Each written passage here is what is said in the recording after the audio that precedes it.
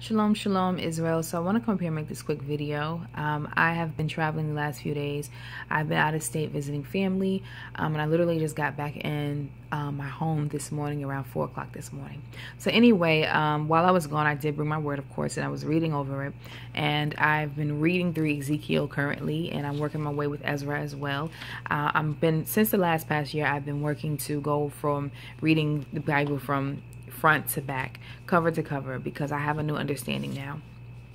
Before, I had never understood the I never understood the so-called Old Testament. It didn't make sense to me. I didn't understand it because, like I said, I came into this thinking that Israelites were a group of people that, existed back in the day during the Bible days, and they just kind of died off and nothing ever really happened to them. Nothing really came of them. Actually, I never really, there was just this people that was great and raved and renowned back during that time frame. And boy, was I ignorant, because I realized that I thought of everybody else on the planet as having descendants, but never looked at Israelites as having descendants. But anyway, so now that I have that understanding, now the Most High has opened my eyes, I have gone back and I'm reading through it. And I'm not just reading through the Canaanized KJV Bible, I'm also reading through the Apocrypha, and I have some other books I'm working on, but I'm bouncing back and forth between the two, and between the ones that I'm reading. Anyway, this video I want to talk about specifically to the unrepentant of Israel, and also to Israel as well. I always talk to Israel. I'm not ignorant to the fact that strangers and Gentiles can join in and so forth. But when I speak, I only speak to my people, because the head has to get it first. What good is it that, what are the Gentiles going to do if we don't have the home and the head in order? You know what I mean? So the Gentiles can follow pursuit with what the Israelites, the head, is doing. So I only specifically speak to, my message can be heard and taken to whomever wants to have a heart to please the Most High, live for the Most High. But my message is coming from me to my brother, like my Israelite brothers and sisters. I apologize if I'm stuttering and whatever. I'm just trying to get this video down while it's on my mind now. I wanted to do it while I was away, but I didn't have the time, of course. So anyway, I was reading through this, and Ezekiel chapter 33 speaks about the wickedness and the wicked man and the righteous man, and then the watchman on the wall, and how the watchman is supposed to sound the alarm. And if the watchman does not sound the alarm, the people that are in range of the alarm, if the watchman doesn't hear that, whatever comes upon them, the watchman is guilty. Their blood is upon his hand rather. And if the watchman does sound the alarm and the people does not prepare themselves against what's coming to them, then the blood is on their own hands. And so this specifically talks about the wicked man, and I encourage you to read it yourself, but it talks about the wicked man being repentant, turning from his wicked ways. And if he turns from his wicked ways and walks in righteousness the rest of the days of his life on earth before the Most High, then his wickedness will be forgotten. I believe it's in Psalms. It talks about casting your sins into the sea of forgetfulness.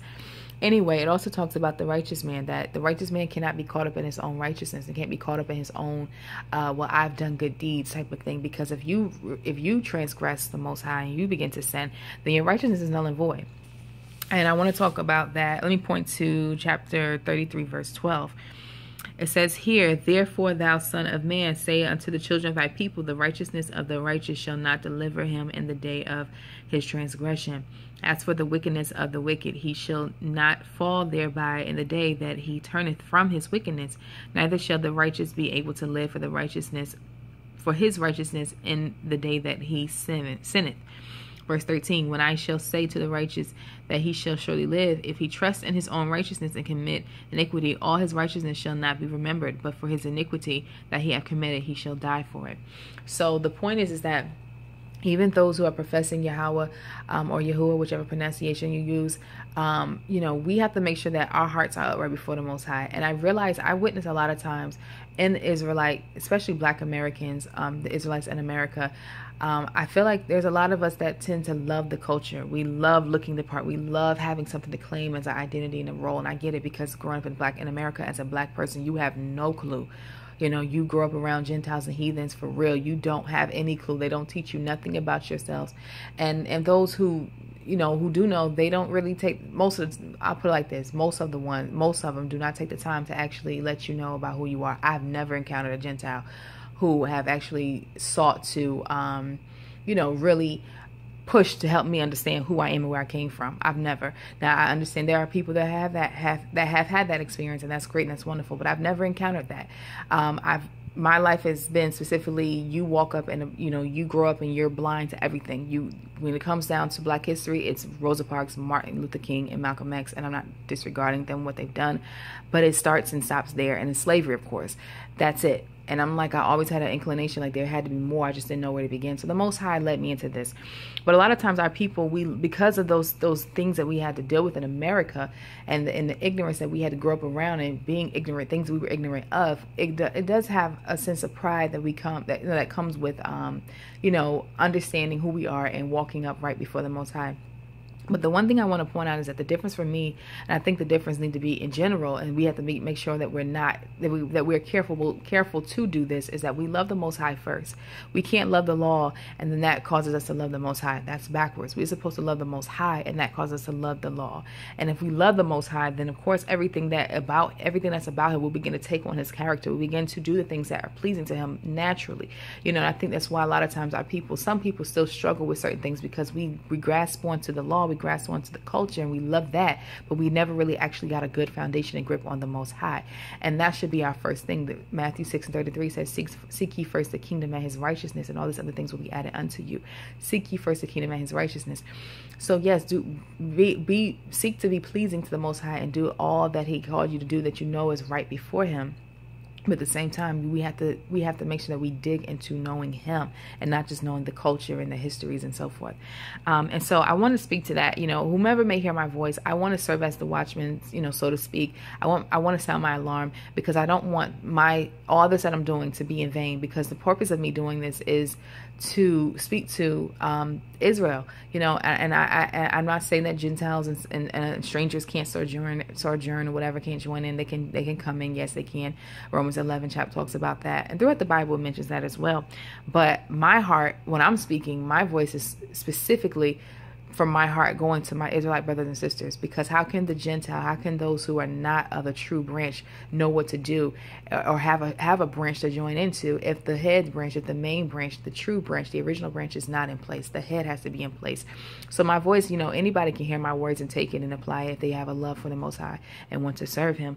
But my voice, my words specifically go out to my brothers and my sisters who are Israelites, because we have to make sure that we get our house in order to be able to welcome in the stranger and those who are still scattered and those who are still unrepentant of Israel.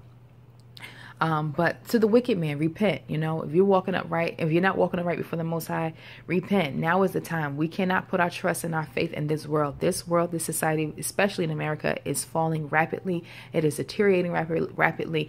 The things that the people here have put their whole faith and trust upon and built as their foundation has been proven to be stilts, and it is shaking and it's falling. There's so many people dying. There's so many people that are tormented. There's so many people who are full of demons and plagued with tormentations every day. There's no faith, there's no hope, there's no peace in the world.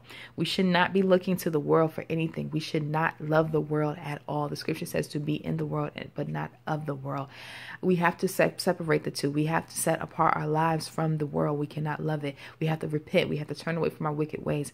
Even the righteous, we cannot get caught up in our righteousness. We cannot think that our saving grace is found in us keeping the Shabbat and not eating pork and wearing our fringes. We are to do that, yes, of course, but that's not the saving grace alone. We have to have our foundation in the Most High and the work that the Messiah did when He came on earth, clothed in flesh. The Word was made flesh. The Word dwelt among us. The Word walked among us. Not me, not us per se, but a man among humans. We have to believe in that. We have to not be ashamed to continue on going forward. Those who are pushing the message of Yahweh, Yahushua, the message of the gospel of the God of Israel, of the Elohim of Israel. We cannot be ashamed of that. We should not look to the world and be thinking, we want to be like them. Remember, that was the cause of the fall of Israel. Read Romans chapter 11. The riches of the Gentiles. We loved the riches of the Gentiles. We wanted the riches of the Gentiles. We wanted to be like the Gentiles, and that's what caused us to fall fall aside and miss the mark. And that's why we have to be regrafted back in. But we cannot be ashamed. I could not care less about who may have known me in my life before I was a Christian, when I was a Christian, or before that. I don't care who may look at me and say, oh, she's different now, she's religious, whatever you want to call me. I don't care, because I love the Most High, and my heart, I found the truth, and my heart is dedicated to doing what he says. I want to be set apart. I want to be different. I don't want to be like anyone else. I don't want to be like the world. So I want to sound my alarm, and I want to sound my voice. Whomever may hear me, great, large, it doesn't matter in number.